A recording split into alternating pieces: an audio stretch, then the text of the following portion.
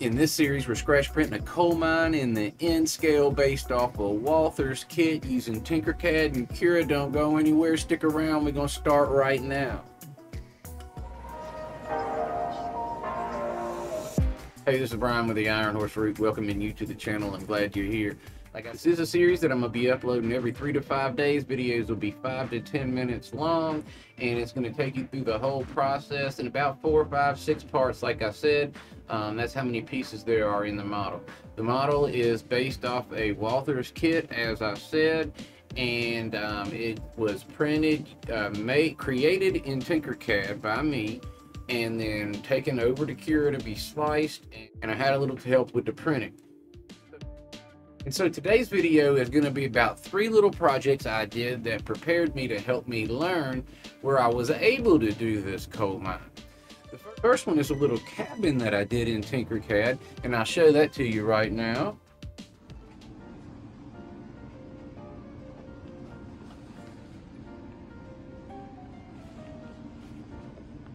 It's the little cabin that I made. This is going to be my house. And it actually sits down in the old helix, the first helix, down there by that little pine.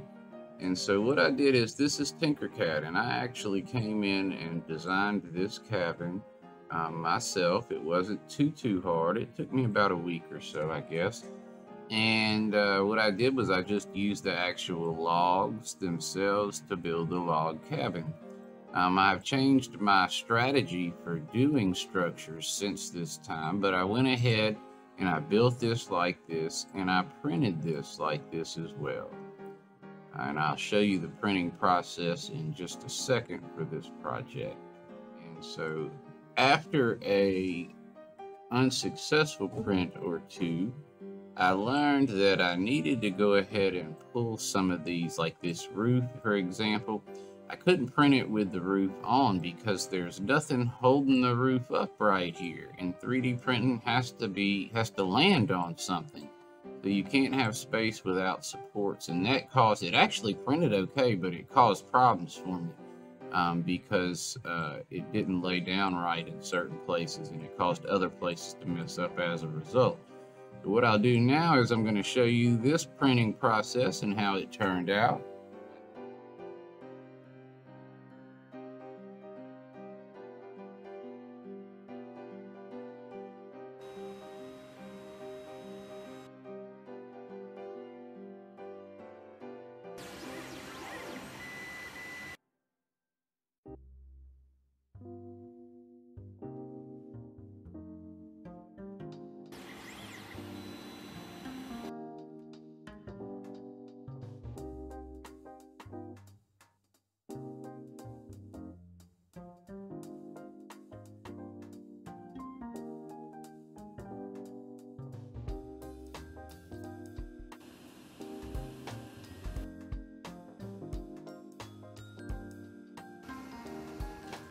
The second was a very weirdly shaped tunnel portal that covered 4 different train tracks in different levels and areas over here by Sat's Mill. I'm going to show that to you right now.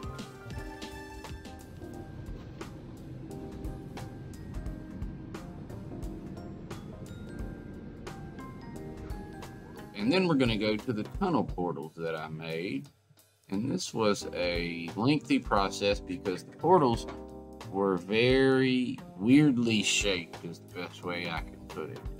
And so what we did is we went through several options, several test pieces, etc., and so on, before we ended up coming up with this. And you'll see the process in just a second, all the test pieces that came through.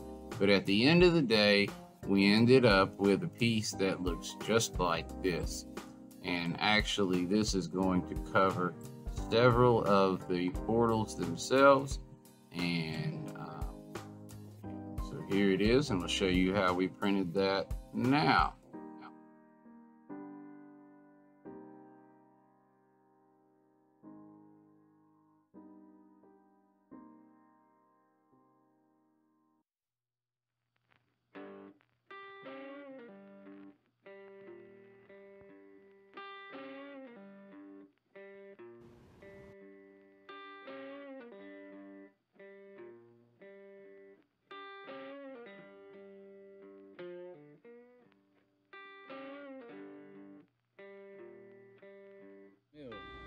All right, what you're looking at are the portals that cover 4 layers of the helix right there by Jerry Satt's mill.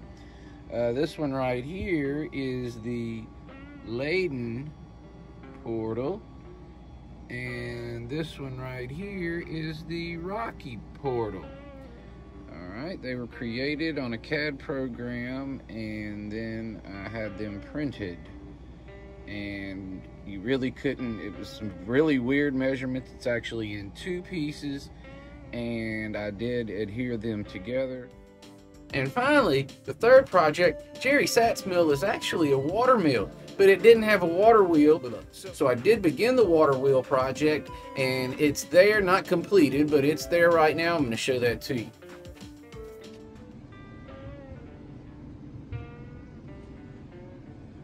We did a water wheel to go beside Jerry Satt's mill right down there by the waterfall, and where that portal comes down, this water wheel is right close in there. And so we spent a little time designing this. We actually did most of this ourselves. I actually borrowed one piece from somebody on here, I don't know. And so what you do is, once you design one of these things, you use a website or an app, a platform called Cura, C-U-R-A. And so you design your thing you want 3D printed, and then you export the file. I've downloaded Cura already, and that's what this is here. And so what happens is, this is going to convert this into layers and show us the 3D printing process. This program right here is where we put the jump drive in, and we get the information from Cura and plug it straight into the 3D printer, and then we'll get our product. The process is not super difficult, and Cura brings it up.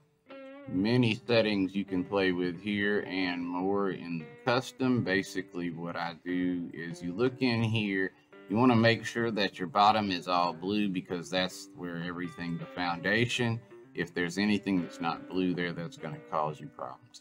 Anywhere you see red is a potential problem, not for sure, but a potential problem, and that's because you have nothing for this to print on top of. So you gotta hope that the area is small enough to adhere to each other without it caving in. It did pretty much for the most part. I'm gonna show you that right now, the finished product.